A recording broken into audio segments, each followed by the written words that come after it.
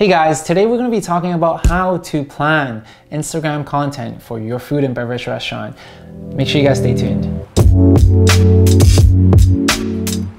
So many people have been asking us, how do we create such beautiful feed for our ice cream shop, and how do you basically come up with the ideas to shoot and the types of content to post and whatnot. And it is actually something that is super difficult and frustrating for us at the same time. When we first began, I still remember we'd spend like 2-3 hours trying to figure out what we should be posting, figuring out about the caption to write, and figuring out whether the pictures that we take are polished enough and whether people actually like them. Sometimes we post content and it is like engaging super well, people like it a lot. Other times we take pictures and we think it's gonna be a hit, but it's a dud. We don't even know what works, what doesn't work, which is the reason why I'm shooting this video.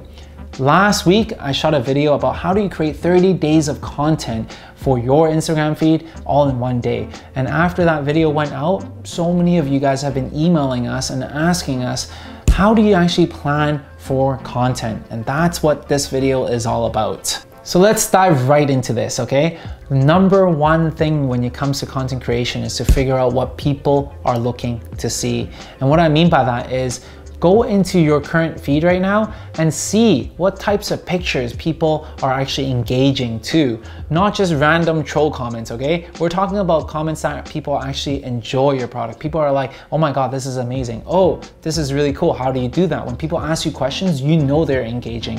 When they give you the likes, that means they like it. Okay, check out the types of content that has the most engagement, that has the most likes. You're gonna be able to find a pattern from there onwards. Sometimes you'll be posting behind the scenes pictures. Sometimes you have long form messages and content, or it could be videos, it could be pictures. It doesn't matter what it is. Find that common thread of what people are actually looking for in your specific content.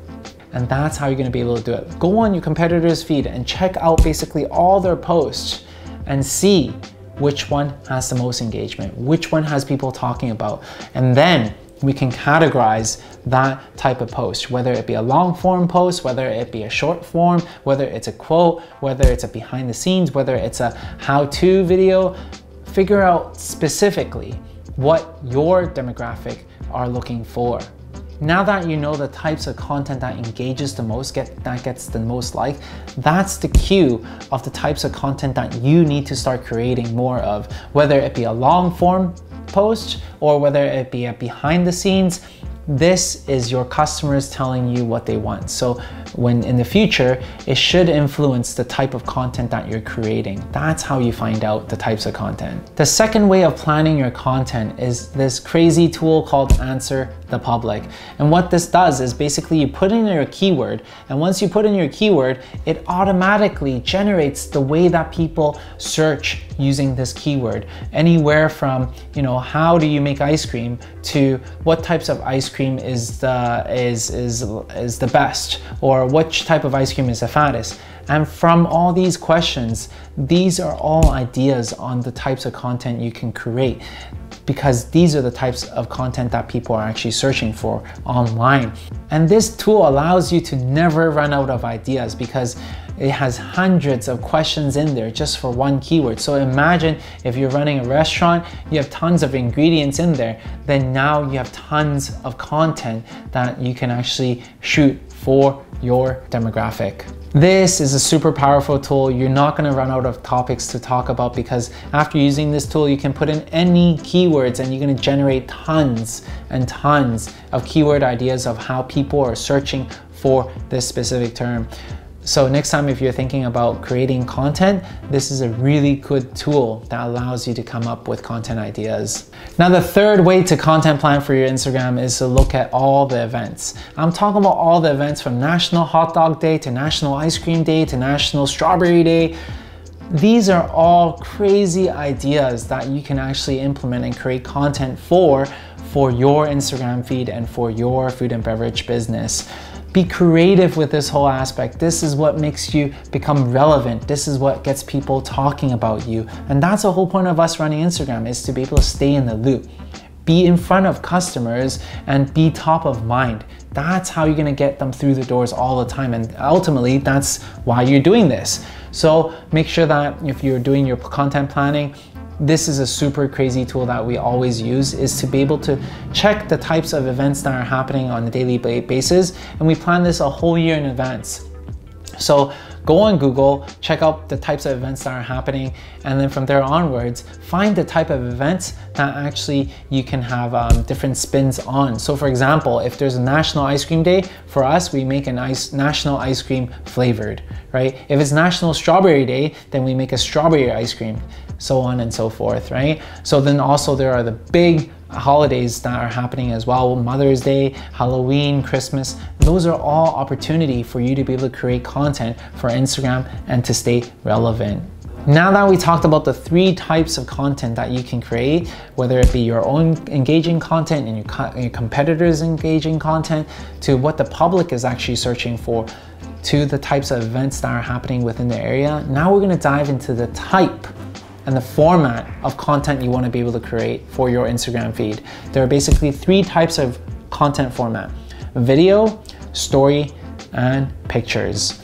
Now the video is super important and it is the future because of the fact that everything is fighting for our attention. Simply having a picture is just not good enough. Video is the way to go, which is the reason why so many people are creating videos out there nowadays, because it captures your attention, because this is the way to be able to come out from the noise. So if you have an opportunity, definitely go hard and go double down on creating videos for your content, because if pictures says 1,000 words, then video is times 100 of that, okay? Some possible video ideas could be behind the scenes. You can be taking videos of your chef cooking, or it could be taking pictures and videos of your customers enjoying your product, or taking a video of you creating a product, or taking a video of you or your team going out there and shopping, basically telling a story. The whole point of doing video is to make it engaging and make it fun. So make sure that if you have an opportunity, shoot more videos for your brand. The second format of content is pictures. I'm not going to dive too deeply into this. Be creative with your pictures. Make sure that it's actually fun. It tells a story. And picture is only one thing. Focus on the caption. Tell a story within the caption. A long form caption is what connects with the people. And that's how you're going to be able to get more engagement. Tell a story, teach something, be educational at the same time. The third format of Instagram content is IG story. This is something that is so underrated at this point. This is something that a lot of people don't utilize because they think it's something that is so unpolished, which is why they don't post too much on IG stories. If you think about pictures and videos as the finished movie product, then IG stories is the bloopers. It's the stuff that engages with people. It's the stuff that actually truly connects with people because it shows the rawness, the realness, and people love that. So if you have an opportunity, shoot some behind the scenes videos on your IG story. Show people how you make the product. Show people where you shop for your ingredients. Show people how people are engaging with and trying your products and loving it. Show them what you're going through. That's where you're gonna truly connect with your customers, is by going on IG stories. The whole point of you doing Instagram content and planning all these at the end of the day is to connect with your customers. And why would you want to connect with them? Is to make sure that you make them feel a certain way, to have that trust, that credibility for them to come in again and again. That's the whole point of you shooting and planning Instagram content, is to connect with your customers, to develop the raving fan base. Today, we just shared with you how do you plan your content and the types and the formats of content that you can distribute out there. I really hope you find value in this. If you do, give us a thumbs up. Leave us some comments below and tell us how you connect with your customers. Otherwise, I'll see you in the next video.